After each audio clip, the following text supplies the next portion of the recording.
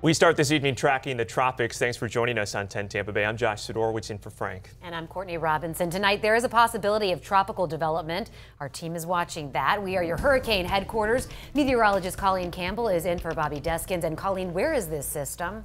Yeah, Courtney, and Joshua and all of you at home. So we have this area, this little wave that you see here coming off the coast of Africa. That's all those bright colors that you notice. We have this little area of disturbed weather that's going to interact with that wave. So right now it is in the south central Atlantic basin, kind of out to sea here. And this is something that we have highlighted, and it's worth keeping our eye on to see if it will form into our next named system. Now, the tropics have been very quiet the last 2 weeks. You've heard us say a lot about that Saharan dust. The Saharan air layer, as it's often called, is peaking around July 22nd. Well, we just passed that, and this is just going off the climate data when we usually see that surplus of the Saharan dust. So July 22nd, just passed that days ago, right? Here we are today, the peak of the season. We're entering towards that September 10th.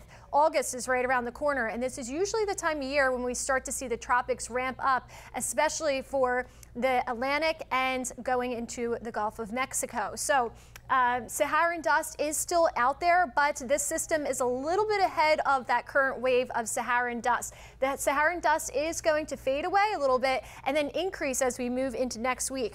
We are going to talk about the tropics a little bit more in the full weather. Right now, it's nothing to be alarmed about. It's just a little disturbance that we have our eye on. Josh? All right, you'll keep an eye on it, Colleen. Thank you. You can check the weather on the go by downloading our free 10 Tampa Bay app, where you can also track the heat and see the UV index as you plan your time outdoor this weekend.